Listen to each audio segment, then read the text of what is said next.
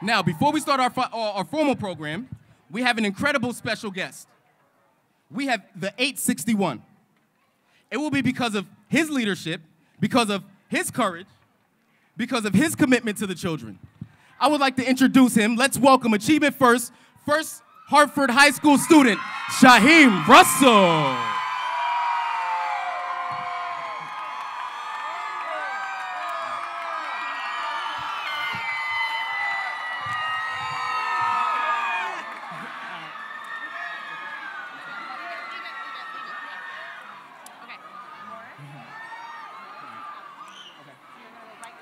Good afternoon, elected leaders, parents, and fellow students.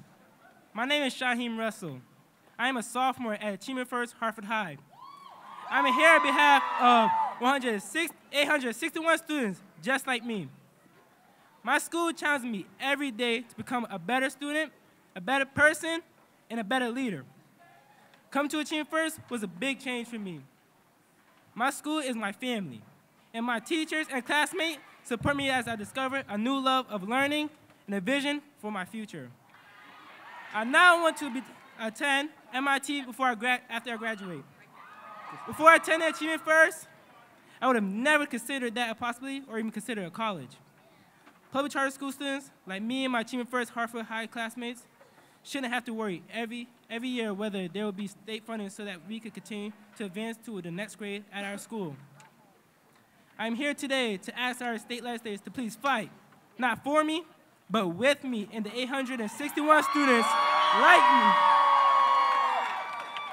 The 861 students like me to make sure we are able to go to a great public school.